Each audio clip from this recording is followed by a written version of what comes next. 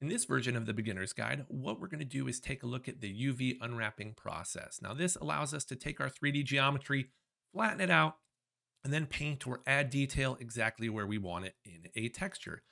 This is also a great opportunity to review a tablet that Huion sent over to me. So let's go ahead and get started. All right, UV unwrapping. So kind of flattening out our 3D geometry so we can paint and add detail exactly where you want it. And this process is used in video games, in simulations, movies, anywhere where you need to place a lot of detail by hand or in a specific place. And it's why using something like a pen tablet is going to make the process a whole lot easier. But as we'll see, we don't have to unwrap every single object, because we can stack materials, because we can use like triplanar nodes and something like Redshift, we can hide seams and we can get away with some of this on simpler objects. For more complex objects like a shirt, like a face, where we're going to need the pattern of the shirt to run a specific way. We're going to need to place the features exactly where they line up on our mesh. That's where UV unwrapping comes in handy. So let's kind of see that process on a few of these different elements here. We'll see the UV maps on some of these other ones as well. And to do this, we're going to switch to the UV edit mode. Right, we'll now see our texture editor, our texture space. This is where we'll see where our geometry has been flattened. And we'll also see how we can save out a template from an object like this and save it out to something like Photoshop. So let's start with our cube here. Okay. First of all, we are going to be still working in our sub-object modes here. We are going to have our same selection tools with the addition of our transform tool. So if we want to scale or move UVs in our UV editor here, we can absolutely do that. Now, what I need to do first is make this cube editable, because it's when you make a polygon object editable that you get a UV tag created, and that's where all this information is stored. From here, what I could do is maybe come in here to polygon selection and select my polygon. Now, the default UVW mapping on an object can work as long as you don't do too much to it. That's where we run into problems, because all of our polygons are overlapping here. So if I was to save this out and paint on it, I'm going to have the exact same thing on each face of my polygon. Okay, it's also going to be important that we understand some of these different options down here, because these are going to really help us for our simpler objects. All right, cubes, cylinders, things that we've modified slightly. As we've done more, that's where we're going to have to actually use the UV unwrap. And you'll see there's a lot of tools here, but we don't need to worry about too many of them for our purposes today. Down here, we have the option to automatically set up our UVs. And this is going to be the fastest way to just kind of split everything out and flatten it out. It can work pretty good, especially if you're going to be taking this model into a 3D painting application or using something like body paint in Cinema 4D or Substance. But it does have some issues where we still have quite a few seams. And these seams can be difficult to work with in, say, a photo editing or image editing application like Photoshop, where trying to get things to line up from one polygon to the next can be tricky. Now, you can, of course, kind of come through here, line them up, or even weld, right, using some of our other tools here. But I got the edge wrong. You can see Cinema 4D doesn't do a great job with welding compared to other applications. So I try to avoid welding whenever possible. And we'll see we have other ways of minimizing these seams. So aside from automatic UVs, we do have UV packing, which will allow or tell Cinema 4D to try and fit everything as best as it can in this space, since this is the space that we're going to be able to work with, create our image in. And so the closer we get things together, the less wasted space we will have. We can also relax or smooth our UVs. This thing seems to be hit or miss these days, but it can help get rid of some distortion, as we'll talk about. We also have some built-in projection types here, not all that different than what you might see in a material tag, right? So if we come back here, select our material tag, you'll see we have spherical, cylindrical, flat, etc. And you'll see a lot of those here. So once again, if your object is pretty basic or resembles a cube, a cylinder, we're working with a cube here. Maybe for the bottle, we use a cylinder. Um, yeah, that's what we can get away with. In fact, using cubic here, and I'm going to go through and select everything because that seems to work a bit better. And if I'm in polygon mode, I can hold shift and select all my polygons. If I hit cubic 2, this is the ideal situation here for a cube where pretty much every edge that can be connected is. We have very few seams, and everything fits into our space here. Ultimately, if you want to see what a texture is going to look like on an object, what you can do is choose the UV map option here. Right now, this UV map will display on our object, and you can adjust the opacity here as well if you want to see more of it. Okay, we also have distortion turned on, or adding some shading here, and so that can be causing some issues as well. So I'm going to actually turn off distortion to help us with that. But if you're still not seeing the texture as much as you would like, you can come down here to view and choose configure. Make sure you go to back, and that's where you can adjust the UV map to see it clear. Before we were kind of just adding the distortion on top of it. So yeah, we now have this. We can see this a lot clearer. I'm obviously with a cube, not a whole lot of distortion or something to think about. Now, for something like a shirt, you really want to just think of how it was put together, where kind of the fabric and seams are. And I actually already deleted the UV tag from that one. But if we come here and choose the shirt here, you can see that's exactly what we have. We have the different panels that, this shirt would have been separated into before it was sewn together. That's another way of kind of thinking about UVs, is that it's just like if you were to wrap something with wrapping paper and then take it off, something like cloth, right? You take it apart into the different pieces, or with a head, very much like a wrestling mask that you might pull off and could then kind of pull the stitches out and flatten out. So yeah, actually, why don't we just copy this for later on that, well, not quite what I had in mind, but that'll work. Shirt. And let's see another example here. Let's say an orange, right? Now this is how the orange is supposed to look, okay, with kind of the cut in half part there. And in ours, what we're going to do is use a selection of edges to decide where Cinema 4D is going to cut and where Cinema 4D is going to place our seams for us. So I can just hit V, select, choose loop. And with this, I'm just going to want to choose this edge loop that kind of separates the top from the sides here. And then with that, all we have to do is set UV unwrap. There we go. That's all there is to it. If we want to see the distortion, we can go ahead and choose distortion. You can now see that here. I'm going to try to show you what relax should do, though I make no promises if it will do what I want it to do or what it really should be doing. So I'm selecting all these polygons. You could also select all the UVs. I would go to relax and choose apply. And as you'll see, absolutely nothing. You can try changing different modes here. Sometimes that can work, as well as unchecking pin border points. Okay, so all those points around the outside. And that can be used to help get rid of the distortion. Didn't do a lot in this case, but that's the general approach. Moving on to say something like the banana here, all right, we can go ahead and select the edges we want. In fact, I've already done that.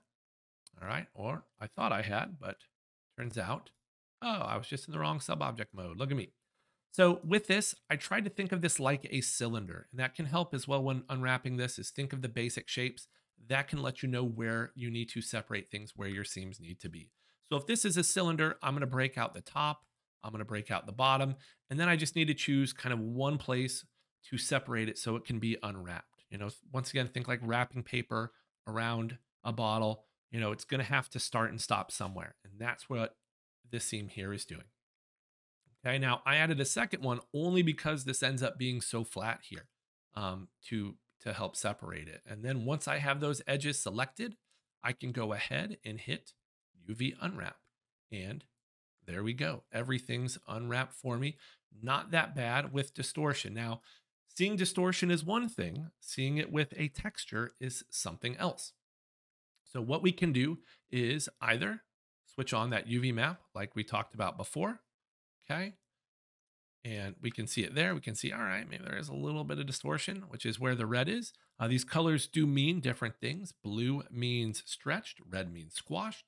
But another way of kind of visualizing this is with a checkerboard. Now, um, we'll talk about kind of what's going on here, maybe a little bit in this video, definitely in a different video, because this kind of leads into body paint, but it is necessary for saving out a template to a certain extent. So what I'm going to do is just create a new material, and this is going to be off screen, but from the surfaces section, I'm going to choose checkerboard, go into the checkerboard, and just double this up to 20 and apply this to our banana. And now we should be able to see our banana, especially if we turn off our UV map, right? And there we go. Now that distortion doesn't look quite as bad. There's still a little bit there.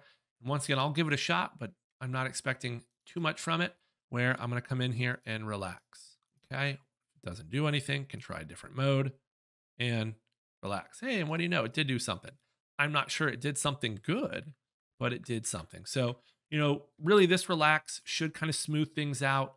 If you think, in the normal layout, kind of the smooth brush, that's kind of what it should be doing, trying to even things out a little bit. For whatever reason, doesn't seem to be working for me today. Okay.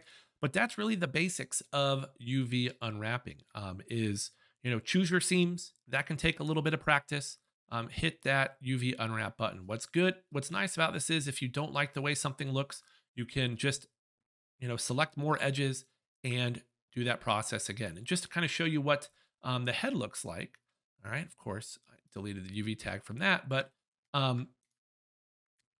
similar type of thing, right? Wanted to separate the bottom. Okay. And for the top, you select an edge somewhere up towards the middle of the head right there, and just kind of follow it all the way down.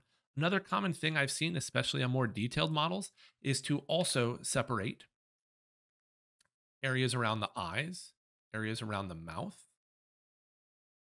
If I can get just a quick loop there, maybe, there we go. Areas inside like the nose, as well as the ears. Okay, now there aren't great edge loops there. So you could maybe try to do this as well, but I can tell you if I hit UV unwrap here, I end up getting more distortion. Okay, so for whatever reason, they're able to get things to relax a little bit better. But yeah, that is essentially it. Okay, so now what we're going to do is take our shirt that's already been UV unwrapped, save out this template, open it up in Photoshop, and add some detail in there. And once again, that's where pen tablets are great because they're a lot more natural than using a mouse. So what we're going to do is create a new material. I can go ahead and apply that material to the shirt now. I want to make sure I have that material selected and I'm in the color property here so that I can click on the down arrow next to texture and choose create new texture. I can choose what color I want. That color will actually kind of update behind our template here as well as on our model. Now what we can do is create the layer that has all these lines. These are UV layout. And we can do that by going to layer and choose create UV mesh layer. And there's a few different places you can actually save this texture out. Okay. You can come up here and just choose file, save texture as, and then choose what format. TIFF is fine because it will preserve any layers, which can be important for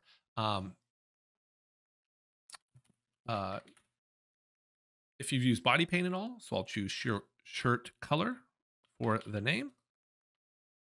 If I can spell, there we go, save that out. And now I can go ahead and open that up in Photoshop. All right, so what I want to do now is talk about the Inspiroy Giano a little bit. That is the tablet that Huion was nice enough to send over to me. Now, this review is not sponsored, but I did get the tablet for free, so I want to be very transparent about that. And I've been using this tablet for the last few weeks, and I've been absolutely enjoying it. I should also mention I do have an older Wacom tablet or Wacom, whatever it's called, along with a laptop that has a touchscreen and pen. And I got to be honest, I prefer this over both of those. The Giano is larger. The pen itself was a little bit more comfortable, larger in my hand. And because the tablet's always on my desk, I do find I'm using it a lot more than, say, my laptop or even a pen display that I might have to move or pull or get out in order to use. The buttons on the side were great. They were very easy to program in the software. If you saw my previous video where I talked about using the Stream Deck with Cinema 4D and other applications, the buttons on the side here come pretty darn close in terms of the ability to program them. Now, you have to be a little bit more kind of program specific.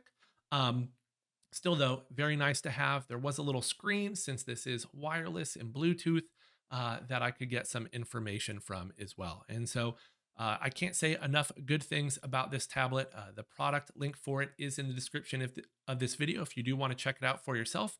And with that, let's get back to the video where I'm going to be using this tablet to paint a little bit and just kind of show you the process of adding detail to our template in Photoshop.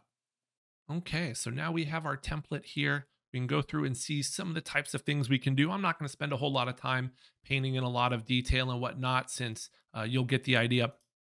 But we have our template in here and we can start doing whatever we would like. I could bring in, say, a logo, which maybe that looks familiar. Put that, say, kind of here. All right. If I wanted to do another one, maybe on the back, right? Now, I'm not entirely sure this is the front or the back, but pretty easy to switch after. Okay. And then maybe add another layer where we can come in and just add maybe some dirt, some grind. Maybe this is like one of those super expensive shirts that, is already dirty, has holes in it, the first time you get it. So nothing too crazy here, just so we can kind of see the process, see what we're doing, you know, and wouldn't it be nice if, we had some, maybe some little bit of extra detail there perhaps. But that is ultimately all we're going to do. I'll save this out and we can see how we can bring it back in to Cinema 4D.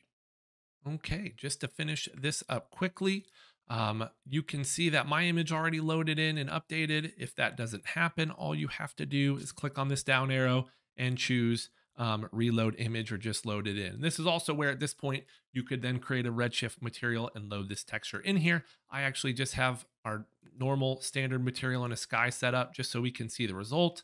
And yeah, there we go. You can see it and I'll even render it so we can see it there, actually looking pretty good. So that will do it for this video. If there's anything else you would like to see, please let me know. If you could do me a favor and like, comment, and subscribe, I would also appreciate that. And until next time, take care.